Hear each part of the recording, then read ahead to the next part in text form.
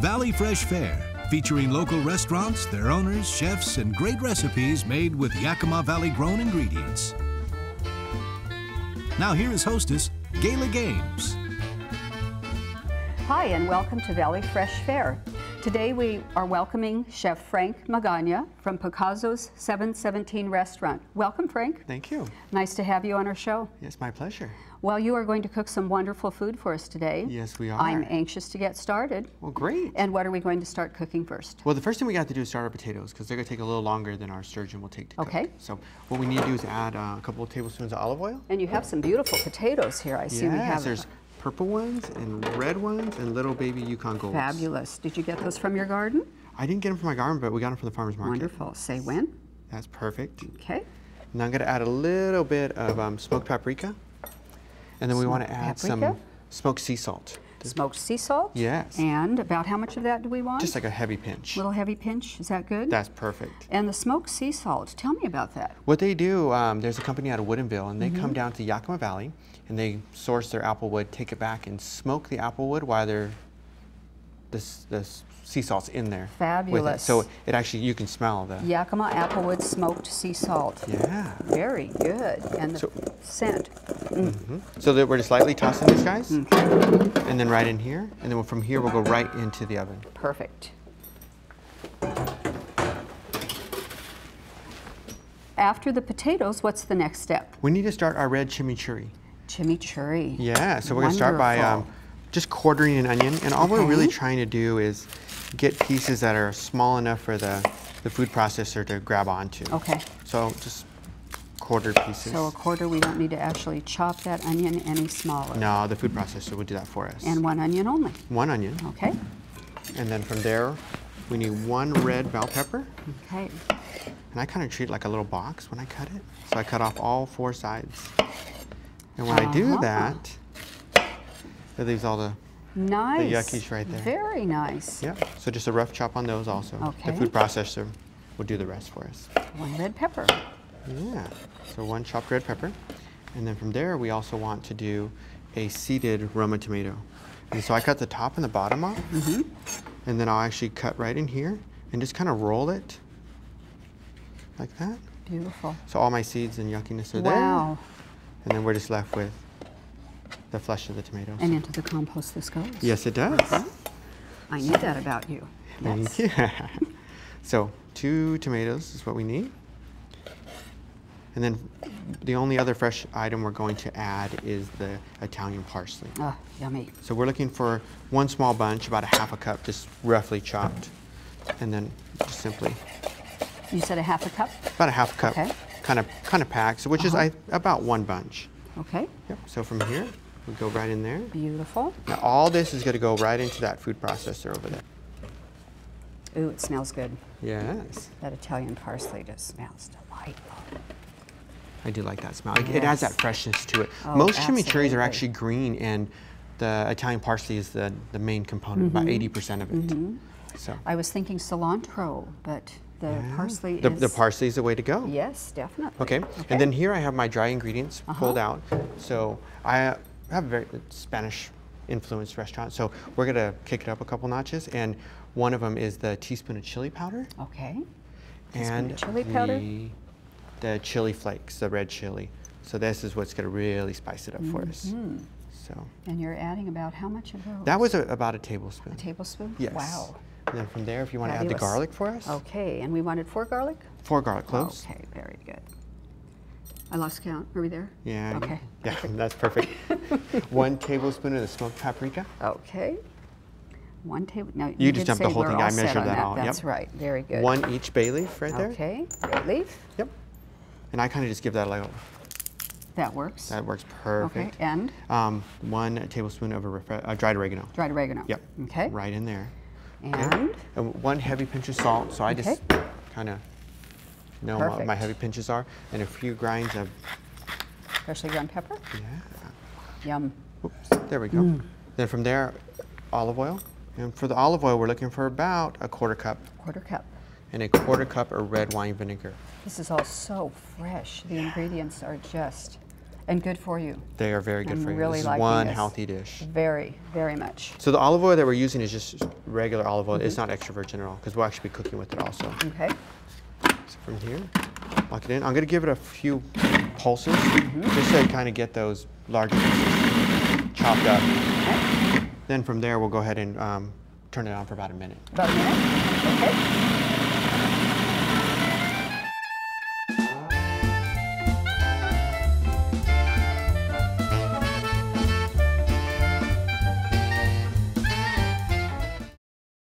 Well, here we are again at Valley Fresh Fare, and I want to welcome a guest that came in to see us who is very connected with Frank, and he with her. Kathy Sally, she owns a beautiful home called La Maison du Falaise, which means, close enough, thank you, which means what? It means the cliff house. Our house is on a beautiful rocky cliff, and it has a gorgeous view. Earlier, I had a chance to visit with Kathy at her beautiful home.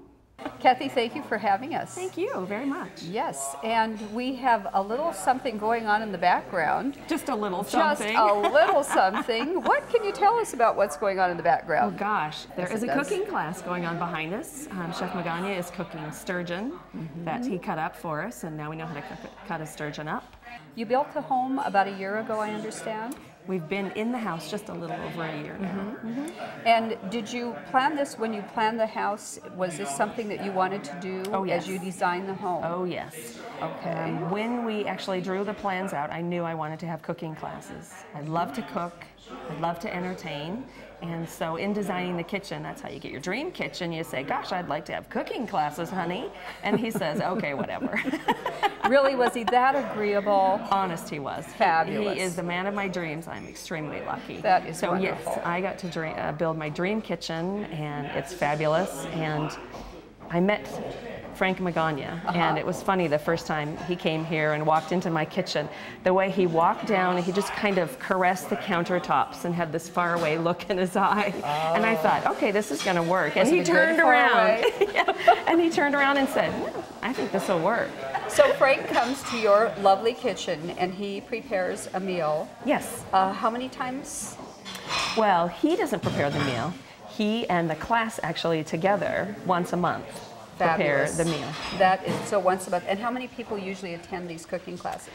The best size is about 14. Okay. That way, you know, the island is 8 feet, and it's just perfect for everyone to get around the island, have a great view, put an apron on, have room to get in and get their hands dirty, cutting things up or doing whatever he needs them to do. Does he insist that everyone come in and get their hands dirty? Not at all. Or not at all. say you have some shy people that just want to observe. Is that possible? It's possible. In fact, there's probably a few sitting at the counter now. We have actually had girlfriends come, just groups of girlfriends, fun night out, sit at the counter, drink some wine, eat some hors d'oeuvres, and visit, and occasionally pop over to the counter and, you know, okay, I'll cut something up. What fun. Yeah. What do you feel that you have learned, along with your passion for cooking, what do you feel that he has taught you? I mean, is there something? You know, sometimes it's difficult for me to learn anything at the class because, you know, I'm busy pouring wine or washing dishes or socializing, but I pick up one really important pearl of wisdom at every class, and Paul and I will catch each other eye and go, how come we didn't know this? You know, things like, very simple things like a pan, heat it up before you put your oil in it, then things won't stick. Did you know that? I'm sure you did. You had a restaurant for 20 years. Most people don't know that. Right. Right.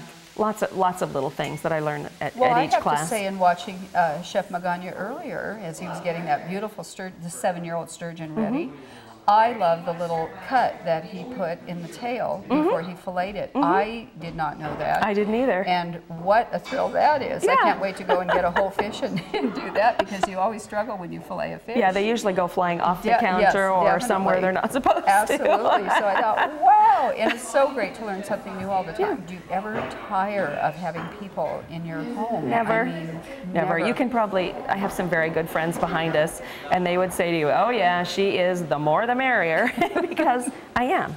I love entertaining, I love socializing, I love eating, obviously, I love cooking, I love tasting great wines, and so this for me is just the ultimate.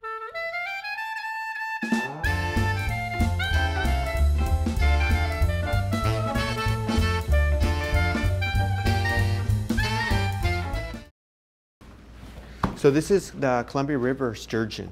Wonderful. Yes. And you know, fishing season is going strong right now. So sturgeon is similar to halibut? No, it's a little denser than halibut. I would say between halibut and swordfish. Okay. So right in between there. Wonderful. And what we want to do is we want to go ahead and give it a nice, healthy marinade of this. So I would add one for each one, and then we're going to go ahead and rub it down. Okay. And we can even throw it like in a Ziploc baggie or a bowl or something. You know, just kind of let it go on there. And we want to let it go for about a half an hour. Okay. Yeah. At the minimum. In the refrigerator? Yes. Okay. And we can even go to overnight if you wanted to do this the day before. Okay. Yeah. That would definitely, the flavors would become a little more intense, I would say. Correct. Then, if we let and that these dry marinate. ingredients in here would begin to moisten up with the vinegar and the... That's beautiful. Yeah. The smells are just incredible. Thank you. So hand you that one, and Thank I'll you. put this in the fridge. Okay. And we'll come back in about a half an hour. Wonderful. So we have our potatoes in the oven. That's right. And our sturgeon has been marinating for about half an hour, so we're ready to go ahead and start cooking it. Well, let's pull that out of the Okay, I will grab it. refrigerator. I'm very anxious to continue with this. Okay. So there's not enough marinade or not enough salt or pepper in the marinade to actually season the fish, just to marinate it. So what we're going to do now is go ahead and season it. So a little kosher salt right on top, and then some black pepper.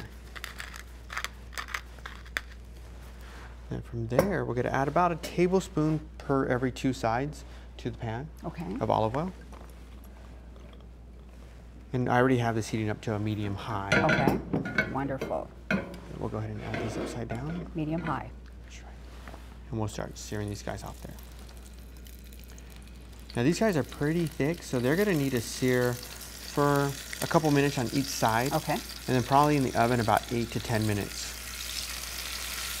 10 minutes in the pan and 8 to 10 minutes. Okay, I'm going to go ahead and take that away. Yep. Okay. Beautiful. Now while they're cooking on this side, I'm going to go ahead and season this side because we need to season the whole thing. Perfect. So as we are preparing this fish, and we talked about swordfish being very similar, would you be able to prepare this with halibut also? Yes, you would. Halibut's a little lighter of a fish, so I'd probably put a little less chili in there. Okay. Yeah. But you don't want to overwhelm the... Definitely absorb it more. And all these peppers and parsley and everything, we just get at the farmer's market.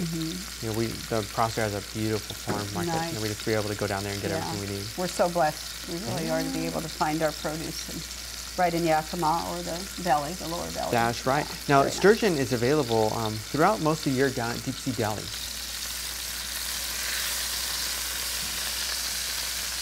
Oh, wow. That's good. Is this your very own recipe? Yes, it is. One passed down from generation to Nope, I made it up generation? myself. You're very creative. I like your cooking.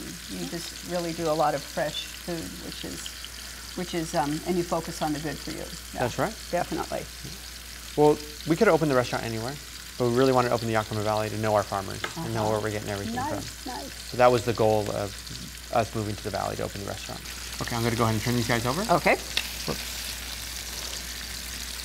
So now that they've been searing nice and golden brown there, we'll turn them over, and we'll go ahead and place this pan right in the oven.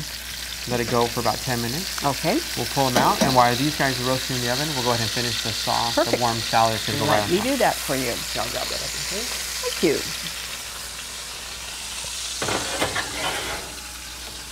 Okay. So we've got that beautiful sturgeon in the oven. That's right. And now we're heating up our cast iron pan on high. And what we're going to attempt to do is make this warm pepper salad. And we just really want to sear the outside of the peppers, but leave them firm on the inside. So it's a nice crisp on the inside and sear. Okay. Split our onion. And then we're just looking for a kind of a thicker julienne on our onion. Okay.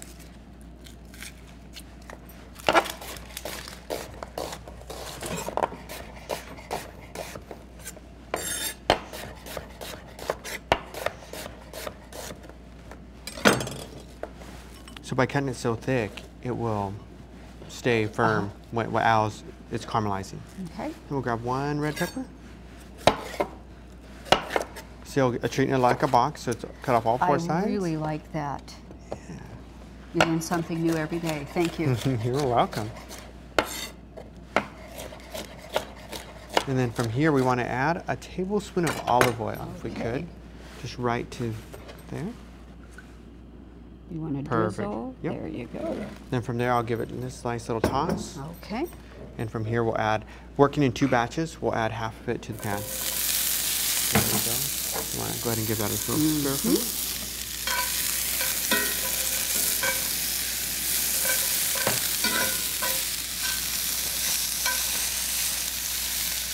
I'm going to add a pinch of salt.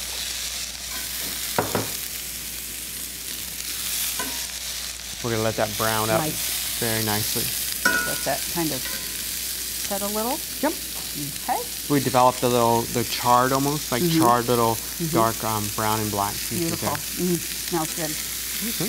Give it a chance to do that. Okay. Yep, so we start seeing the colors starting to develop. Those onions are coming. Yeah. So what I do is, to stop this almost from cooking a little bit, if we slide it all over to one side, then we'll add the remaining. There we go. And a pinch. Pinch salt on this side.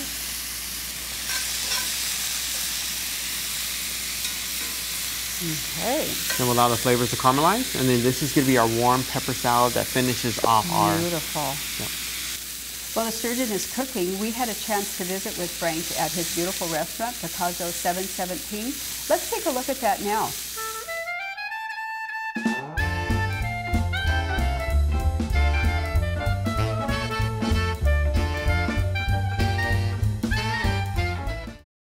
How long have you been here? We've been here just about 3 years. 3 years. So in about 2007? 2007, we opened up in October, so we're about 3.5 years right now. But yeah, and we came over on me and my wife came over for a wine weekend to the Yakima Valley. We stayed over here in Prosser, and we were looking for a great little restaurant to eat at. And we really couldn't find one that we were looking for and used to, so we decided to come over here and fix that problem and open a restaurant. Fabulous. And you chose the little town of Prosser. We did. We loved this little community here. What attracted you? Well, the neighborhood, just the environment, everything about this area. We have a house on a vineyard here. Oh, nice. So we wanted to grow up in wine country and have our kids here too. Beautiful. Well, your menu consists of Northwest fare with a Spanish flair. So we have quite a bit of tapas here. We do paella. We have like one or two pork chops, a steak and some pastas also, just, fill in the menu. But majority of it is Spanish flair. Okay. Yes. And could you tell me what are some of your customers' favorite items on the menu?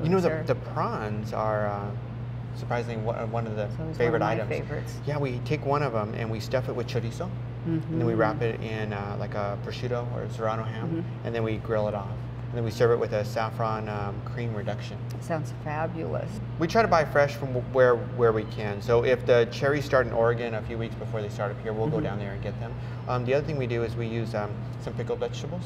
So some pickled asparagus, or we try to freeze some of the fruit ourselves. Fabulous. So when it's so during the wintertime, we were using frozen blueberries, so that we just order them in, lay them out, freeze them, and then we bring them back out for desserts and relishes throughout the wintertime. Nice. Are you the blueberry picker in the summertime too? No, I don't actually go pick the blueberries. I do pick cherries because me and my kids have a fun time climbing up on the ladders and pulling them. It's the same with the apples. We can get the apples kind of through cold storage year round, so we try to utilize those to the... That's nice. Our valley is so abundant, I don't think that people really realize what we do have to offer. Oh yeah, I mean we get our nuts and our spices. We even dry some of the vegetables and bring them back. On our Very own. nice. Yeah. So, I like how you really do your best to feature the Northwest and buy locally. And I think that, we all need to do that and become more aware of that. It's much healthier for us if we purchase our foods as close to our area where we live. And there's so many little hidden treasures all around the valley that not everybody knows about. So we go out and find those and try to bring them in here and share them with everybody. What was your passion when you decided you wanted to open a restaurant? My passion? Well, I wanted to know my farmer as well as I know my winemaker. And to know that where we're buying our veggies and fruit from is very close to where the wine actually started from. So the vineyard's usually right across the street from the farm that we got it from. So, and being able to know everybody and our kids go to school together, and that's great. Just very community oriented. Close-knit and family, and everybody kind of keeps their eye out for one another, like the good old days. Yes, I think that's what Prosser does remind me of. It's a beautiful little town, and I think everybody knows everybody. Yep, that's what we wanted. Very special. And do you have certain wine list? What do you? Oh yeah, so our wine list here, the focus has always been Northwest wine list. A heavy emphasis on the Yakima Valley and a definite focus on Prosser, because that's just where we are. Do you have a full-service bar also? We do. We do offer full spirits and all those goodies. Also, those are heavily influenced with the local distilleries that are popping up all over. Well, I know that you are very busy with Picasso 717, but I also understand that you are going to be opening a restaurant in Kennewick area. That's right. So and here in a few weeks, we should be opening up in the Southridge area of Kennewick. So right off at 395. Yes. Okay.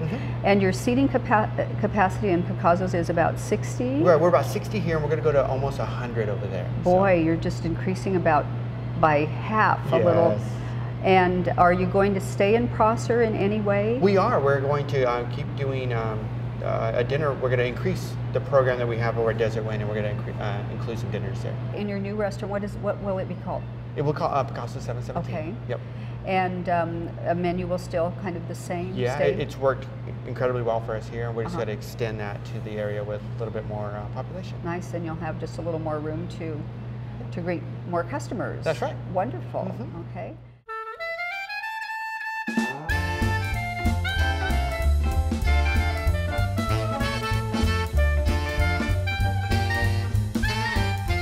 Our salad looks like it's ready? Yep, and I'll go ahead and check on the sturgeon right now. Wonderful. Okay. Oh, and the sturgeon's looking perfect. I can't wait. And I think our potatoes are just about done too. Okay. So let's sit there. Beautiful. Grab our roasted potatoes, and I'll go ahead and start putting them on the platter here. Okay. Oh, they just smell great.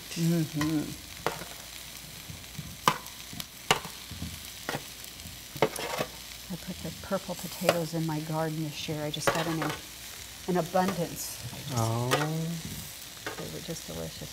There we go. I'll put it back in there. And from there, we'll go ahead and start plating up our sturgeon. Presentation. Yes. Now, I saved a little bit of the raw chimichurri off to the side. If you go ahead and just put a tablespoon or so on each one.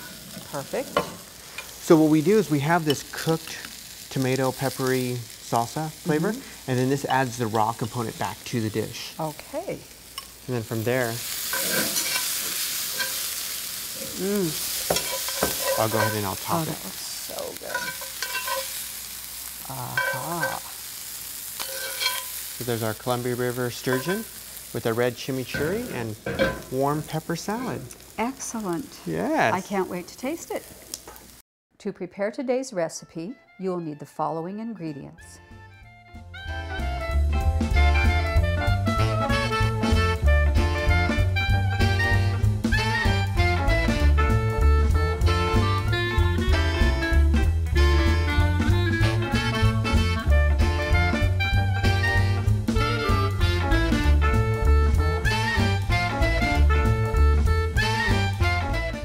Frank, this is a lovely dish. What wine do you recommend that we should have with this? Well, we picked a wine that we thought would go great with the dish. Is a Semillon from Chinook Winery, and they're located in this heart of the Yakima Valley down in Prosser. They've been there for probably about 25 years.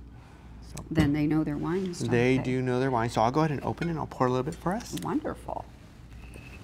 Now, one of the things that we do when we're doing the cooking class over at Kathy's house is we select a different winery throughout the Yakima Valley to join us and cook throughout the evening. So and so they talk about their wine a little bit. They talk about the wine, they bring with some wine to taste, and then we pair it to go with the menu that we're actually cooking that night. What a treat. It's an evening of like dining out, but even better. You're in a beautiful home learning how to cook. That's right. And learning about the wine from the winemaker. That is excellent. So this is an 07. A very good year.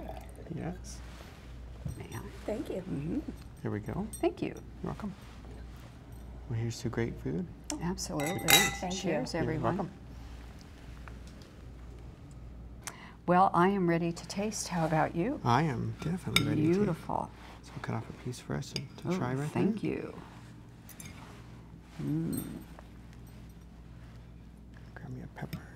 I've got my onion.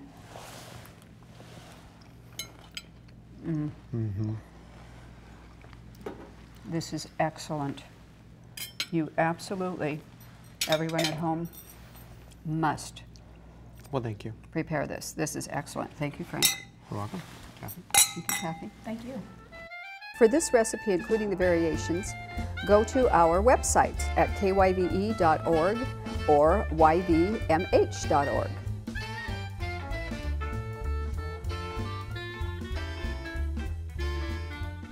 Kathy and Frank, thank you so much for joining us on Valley Fresh Fare. And everyone be sure that you visit Kathy at her beautiful home, La Maison des Falaises, and Frank at Picasso 717. It's a must. And everyone be sure and tune in next month when our guests are Kay Carberry and Jan Mendenhall, and we may have a surprise guest also. You don't want to miss this. God bless everyone. Thank you. For more information on today's show, including recipes, go to kyve.org. Valley Fresh Fare is underwritten by Yakima Valley Memorial Hospital to better serve our community. Thanks also to Julie Toney, Fickle & Son Construction, Bemis Appliance, and Yakima Valley Museum.